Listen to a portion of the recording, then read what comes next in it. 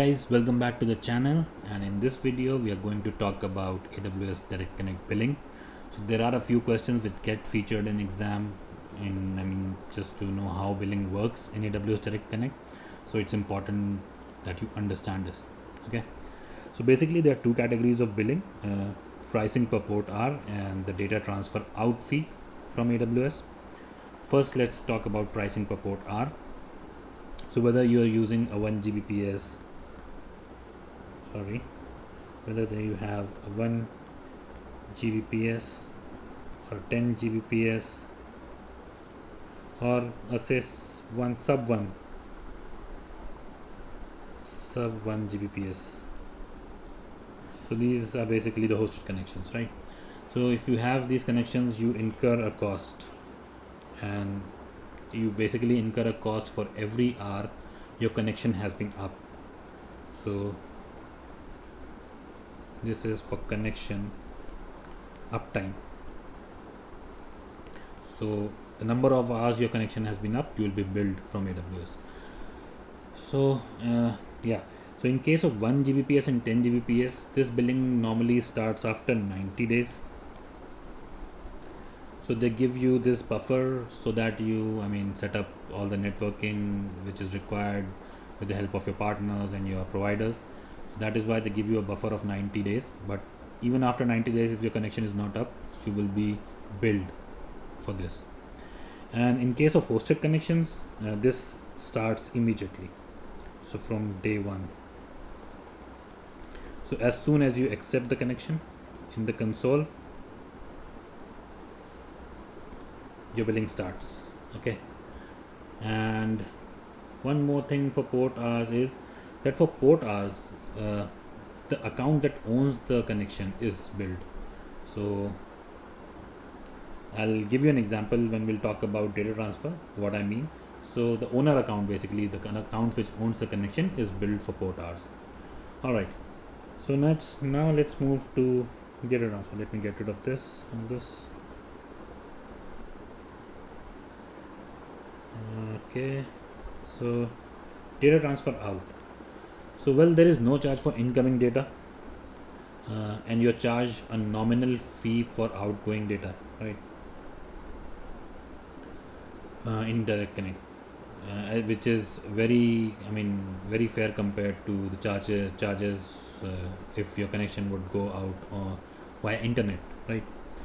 So first, let's talk about private WIF. So connection, the network going out of a private WIF, and then we'll discuss about public WIF. So first we'll take a look at the private WIF. So private WIF will either be attached to a VGW or DGW, which is a direct connect gateway. So any traffic going out from your EC2 instance via VGW or direct connect gateway is charged at a reduced cost, which is a direct connect transfer rates basically. So direct connect transfer rate. So there's a page on AWS documentation. I'll try to put a link of that, which basically gives you an idea of the direct connect transfer rates which apply when the data goes out of your direct connect connection. With private WIF, one point you need to remember is that the account that owns the private WIF is charged. So what does this mean? So let me just get rid of all this. I'll draw a diagram and show you.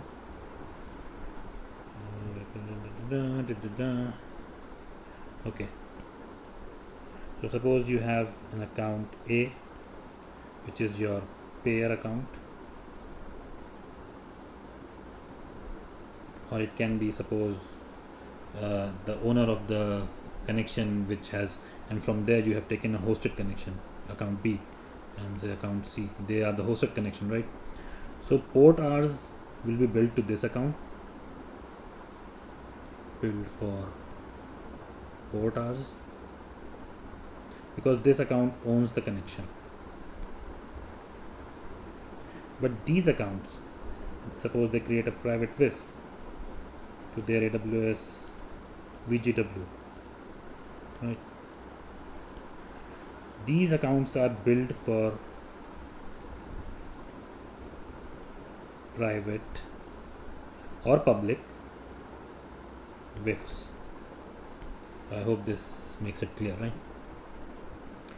Okay, moving on to public WIF. So any non-VPC data constitutes public WIF data, and if you only use public WIF to access the resources owned by you, then you are again charged the reduced fee, which is the AWS Direct-Connect charges, data transfer charges, and this basically applies across the same account, and it can be like any linked account. So let me give you an example of that, what I mean. Let me get rid of this.